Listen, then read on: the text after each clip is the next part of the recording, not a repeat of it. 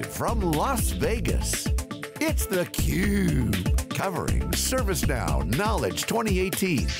Brought to you by ServiceNow. I was going to fiddle. Welcome back to theCUBE's coverage of ServiceNow Knowledge 18 here in Las Vegas, Nevada. I'm your host, Rebecca Knight. I'm joined by Pat Wadors. She is the Chief Talent Officer of ServiceNow, and Pat Tourigny, who is the Senior Vice President, HR, Global Shared Services at Magellan Health. Pat and Pat, thanks so much for coming on the show. Thank you for having us. It's so great We're to be excited. here, Rebecca, thank you. Well, you were both on the main stage this morning talking about Magellan Health ServiceNow journey. We started talking about a personal health scare that you had, Pat, that really changed the way you think about the world of work and the employer's role in that. Can you tell our viewers a little bit more about it? I'd be happy to, Rebecca. So obviously, you know, I had been working and had taken some time off to start and raise my family. And when I went back to work, I started to feel unwell. And it took about 2.5 years for me to finally get an answer. I had searched for many doctors and et cetera. But literally one day I was rushed to a hospital emergency room. After a few days I was diagnosed with stage 3B colon cancer, and I was told I had probably about a 3% survival chance. So at that time I faced 4 years of surgery and hospitalizations and chemo and radiation. And of course during all this time you're hearing the probable outcomes and the statistics. But what I truly focused on was my purpose, which was my family. I had 2 small children and they needed me and I needed to be there for them.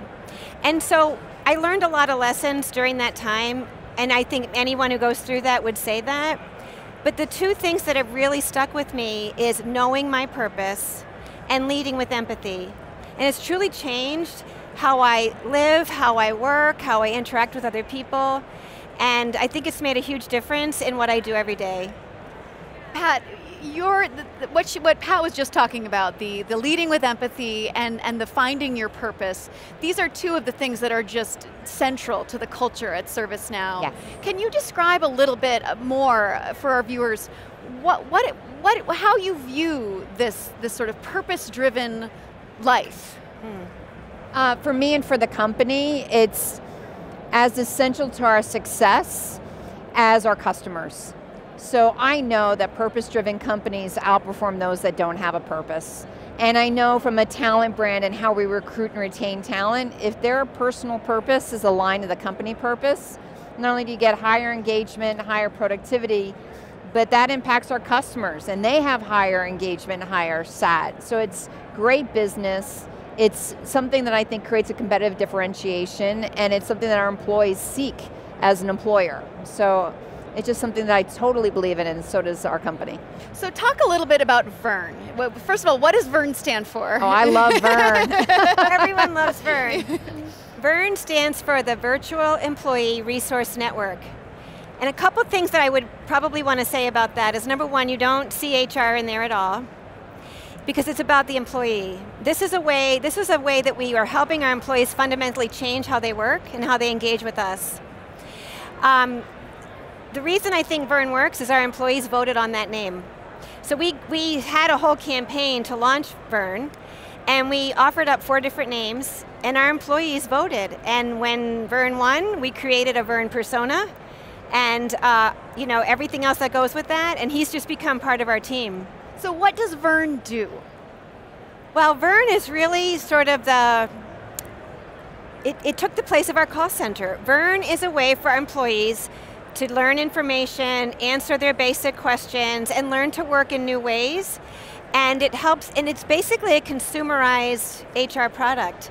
If an employee can use Google or shop online, they can use VERN. It's very simple, it's easy and fun, and truly VERN has become a part of our team. So we don't have a call center anymore. We don't use email to answer questions. Our employees know that VERN is there for them 24/7. They have a question, ask VERN. Exactly. Yes. Turn to VERN, that's our motto. I love it. So, Pat, thinking about this empathic way of leading, how would you describe what it really means when it comes to HR? I mean, how you had said before, it really is a competitive differentiator. It is. And that if you're happier at work, you're going to do better at work, you're going to be more energized, you're going to then provide better service to your customers. But how can companies how can they build a culture of empathy? By listening.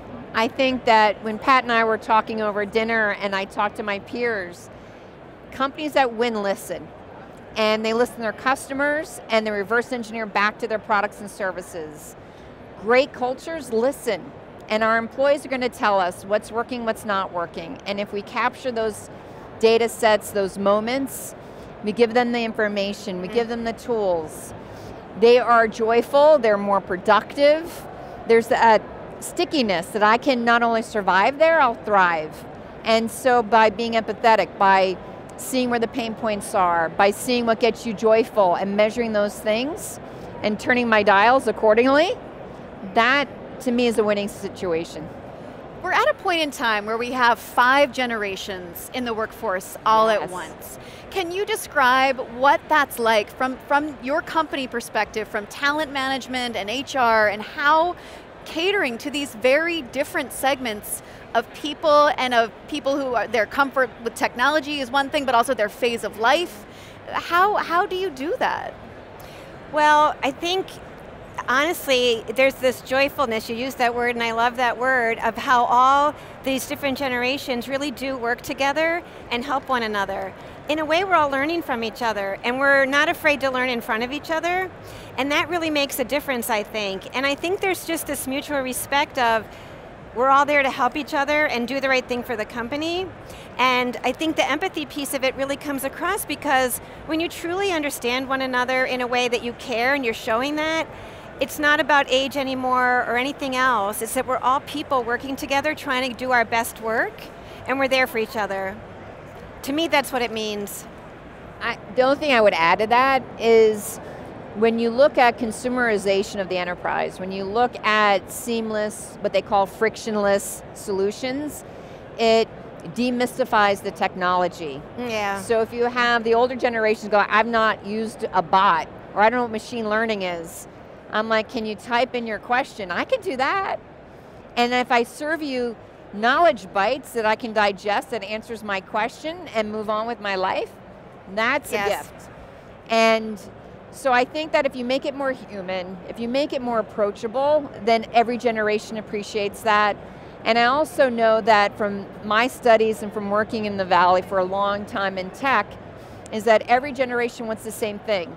They want to be heard, they want to be appreciated, treated respectfully, and know they can do their best work, that they matter. Mm-hmm. So Pat, you are relatively new to ServiceNow. You're from LinkedIn. Yes. You are so committed to the company, you dyed your hair to match the brand identity. Yes.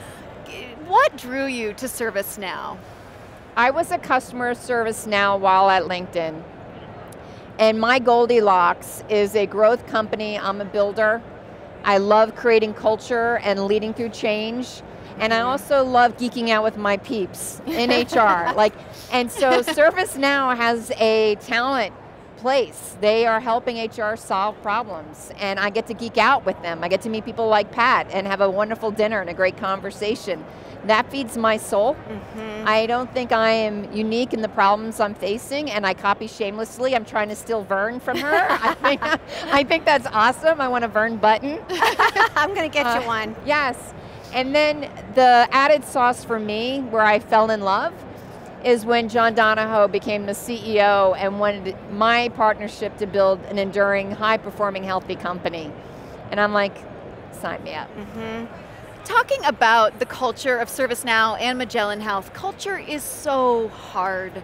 It is just one of those things that, or maybe it's not. Maybe I'm making it out to be. But when you have large companies, dispersed employees, it's sort of hard to always stay on message and to have everyone pulling in the same direction.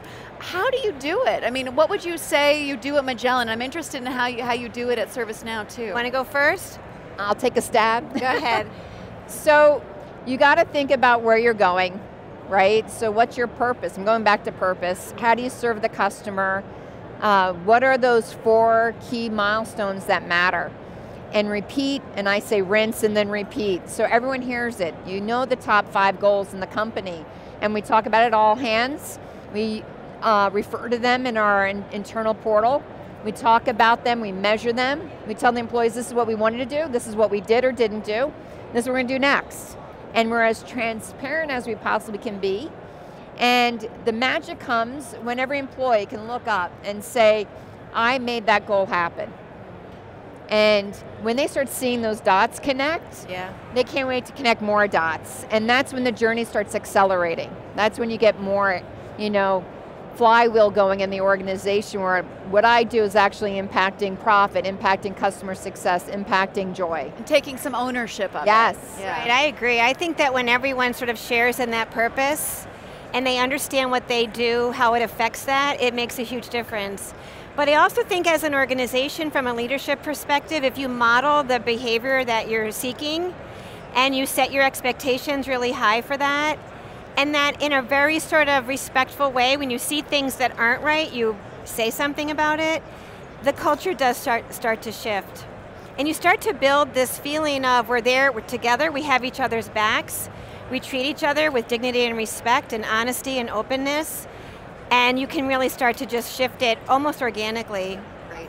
Pat Tourigny, Pat Wadors, thanks so much for coming on theCUBE. It was a great conversation. Oh, thank you, Rebecca. Thank you for having us. It's been great, thank you. Yes. We'll have more with theCUBE's live coverage of ServiceNow just after this.